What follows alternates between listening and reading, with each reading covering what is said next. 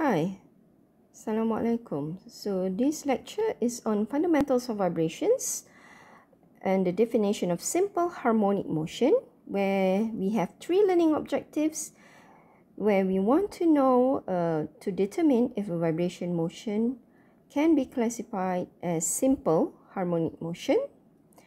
Looking into how we represent this in terms of the trigonometry and the complex forms, and look into the basic terminology. As an introduction, the oscillatory motion may repeat itself regularly, as in the case of a simple pendulum, or it may display considerable irregularity, as in earthquakes. So there is what we call when the motion is repeated in equal intervals of time tau, so it is called periodic motion. So the variable is tau, and the repetition time tau is called the period of oscillation, and it is given in terms of relationship with the frequency. Frequency is 1 over tau. If the motion is designated by the time function xt, then any periodic motion must satisfy this relationship. So let us take a look at physically how it actually moves. When you actually have a mass hanging on a spring like this, and you actually release it, so it will actually create this periodic motion. And this is one of the simplest type of periodic motion, where you can see that it actually has a single frequency, and it can be demonstrated as in the figure. So if mass is displaced from its rest and released, so it will actually oscillate up and down. So that is how we do it, basically, to look at it physically. And the motion of the mass can be expressed as this expression when you have your x equals to a sine 2 pi t over tau, or actually 2 pi ft or omega t. So a is what we call the amplitude of oscillation, and tau is the period, and the motion is repeated when t is equals to tau. So this is a representation of the harmonic motion. Okay, so you can actually see if you actually move the mass just now, the peak in this case, or the amplitude, is what we call A, and from one point to the other, as shown in the figure. Okay, so this part here is what we call one cycle of 2 pi, and it has what we call the angular speed of the line OP designated as omega, and the displacement x can be written as a sine omega t. Okay, you can also represent it as this point here, P, and this angle here as theta or omega t. So this is how we actually define the simple harmonic motion, and the quantity omega is measured in radians per second, and is referred to as the circular angular frequency. Since the motion repeats itself every 2 pi radian, we have the relationship of omega is equals to 2 pi over tau, or we can also write it as 2 pi f. So tau is the period, whereas your f is the frequency of the harmonic motion. If you actually define it as the displacement as x equals to a sine omega t, you can also write it in terms of velocity and also acceleration. So you can see how you get these expressions is by taking the first derivative of your x, and acceleration is when you actually take the second derivative of your x.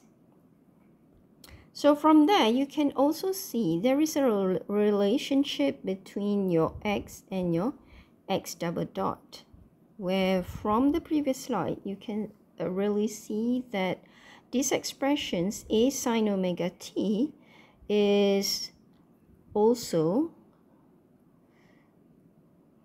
this A sine omega t is also your x. So basically your x double dot is also equals to negative omega square x. So that's why you can see here, in terms of the relationship between x and x double dot, is basically your x double dot is equals to negative omega square x. So you can see that it's opposite. If this point is at the positive side, this will go negative, and there is a difference between the amplitude of negative omega square. So if your x is a, the amplitude is a. So here the amplitude is omega square with the negative notation, means it's opposite direction. So the acceleration, in conclusion, you can actually write, if you have a problem where it gives you acceleration, you can actually get back what is your displacement or vice versa. This is the relationship that you can use when you have simple harmonic motion. As Newton's second law states that acceleration is proportional to the force, harmonic motion can be expected with linear spring with force varying as kx. Now let us take a look at the complex form of simple harmonic motion. So we have the trigonometric functions of sine and cosine, which are related to this exponential function by Euler's equation, given as this equation. A vector of amplitude z rotating at a constant angular speed of omega. So you can see in the figure, it can be represented as a complex quantity A in the Argand diagram. So this is the diagram you can see here. So you can actually write the relationship between z and A and the omega, basically, where your z is equals to a e I omega t, where z is referred to as the complex sinusoid. Maybe you have seen this earlier in your math or your calculus. You can also write an exponential function of an imaginary number can be written in a sine and cosine function as such. So from there, from the above figure, it shows that z and its conjugate z star, which is rotating in the negative direction with an angular speed of negative omega. From this diagram, it is seen that the real component x is expressed in terms of z and z star by the equation. So you can actually write your x is equals to half z plus z conjugate, which is equals to a cosine omega t, which is actually the real part of your functions or the quantity z. So some of the rules that you can use when you have a harmonic motion is by using this complex relationship. If you want to add the signals or the waves of z1 and z2, then you can actually add the exponential functions. If you divide, then you actually minus the difference between the power of your exponential. If it's power, then you can actually write in terms of these expressions. So these are some of the things. If you are dealing with harmonic motions, you can actually apply the complex numbers rules. Some of the vibration terminology that you may want to know when you deal with simple harmonic motion is actually what we call peak value. Okay, peak value is the maximum displacement or magnitude A, which usually indicates the maximum stress that the vibrating part is undergoing. Other terminology, maybe they can be useful, or you can actually find in any vibration monitoring equipments. Sometimes we call it average value, okay, which is x bar. It's basically given by this equation, and it indicates a steady state or static value, somewhat like if you actually applying an electrical signal, is kind of like the DC value of an electrical current. So quite similarly, vibration is also is in the form of signal, very similar to electrical signals. So this average value is kind of like a DC value. So for example, the average value of a complete cycle of sine wave is 0, whereas its average value for a half cycle is, however, is 0.637A. Okay, another quite common term that we use in measuring vibration is what we call the mean square value, or denoted as x bar square. So according to this, it is actually the integration of x squared t dt. And if you actually simplify the expressions, it's actually half of your peak square, half a square. One of the also a popular term that people use in vibration measurement is what we call the root mean square, RMS. Okay, you must have heard this in your electrical measurements as well. ARMS is actually 0.707 times A, or the peak. So vibration instrument generally measures root mean square vibration amplitudes in terms of displacement, velocity, or accelerations. Okay. Since the peak value of the velocity and acceleration are multiples of the circular frequency times the displacement amplitude, these three basic quantities often differ in value by an order of magnitude. For systems with circular frequency omega larger than 1 radian per second, the relative amplitude of the velocity response is larger than the displacement by a multiple of omega, and the acceleration response is larger by a multiple of omega square. So we have seen in the previous graph, in previous slides. So for the system with circular frequency less than 1 radian per second, the velocity and acceleration have smaller relative amplitudes than the displacement. Okay, the common units. What are the common units used? Basically, vibrations, amplitudes, and RMS values is measured using decibels, dB. So this is quite common, where it is actually a logarithmic unit. It compresses or expands the scale. So basically 1 dB, a dB is equal to 10 log P over P1 over P2, or in terms of displacement, okay, you can also write 10 log 10 x1 over x2 square. If you bring the x2, you times x2 to the front, you become 20 log 10. Okay, this is another way of writing it if you want to remove the power. All right, so you end up with 20 log 10 x1 over x2. So the equation is based on the ratio of the square of the amplitudes of two signals. Okay, so either in terms of power, okay, P is power and X is the displacement. So cycle is another way of representing a vibration.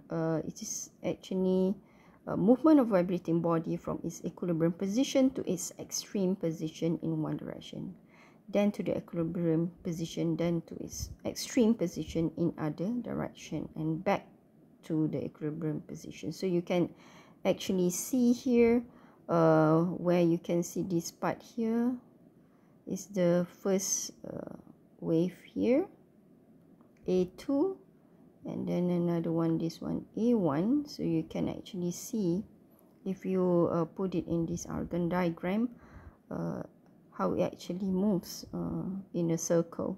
So one revolution angular displacement of 2 pi radians of the pin P, or one revolution of a vector OP, constitute a cycle. Okay. So we've talked about A. What is A? Which is amplitude. Tau is the period of oscillation.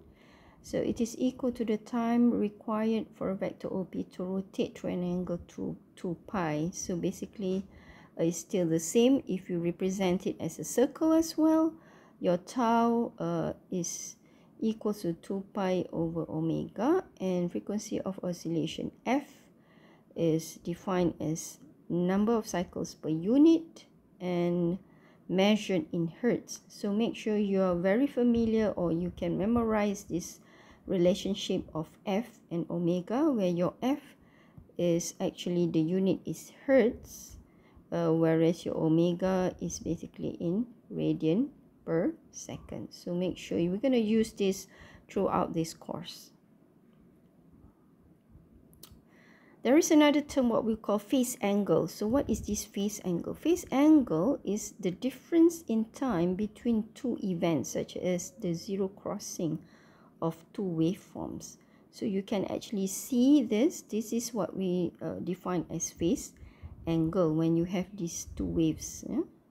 Okay, between these two waves, A1 and A2.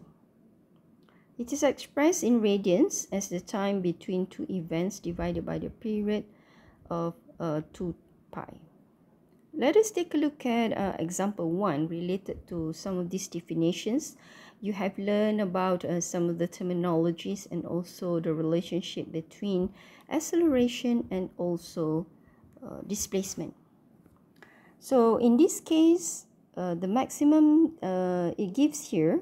Okay, basically when you want to write this, you have to read the problem and list down what are the variables given.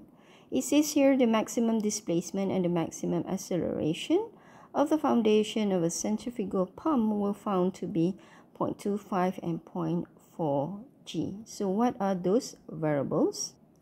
So basically maximum displacement is 0.25 mm, so you know that x max, okay, I call x max, equals to 0.25 is in millimeter, so you have to convert it to meter. So 10 to the minus 3 meter. So meter is the standard unit. You always need to use in terms of standard unit. The second part is the maximum acceleration, so I call it x max. Okay. So x max is equals to 0.4 G. So your G is not gram, but G is meter per second square. Okay, which is your acceleration. So what you want to find, basically, you want to find the operating speed of the pump.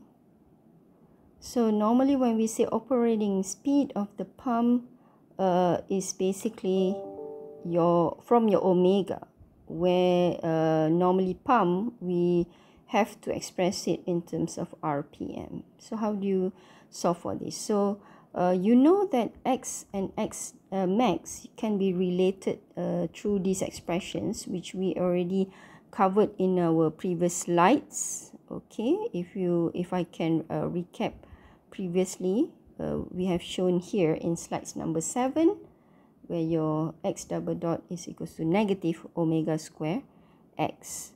So that's how we get this expression. You can refer to slide 7. From the above equation, we solve for the angular frequency. So you know that you can solve for your omega here. So you're using the, take note that G refers to your 9.81, which is gravitational forces. Sorry, gravitational acceleration. So we have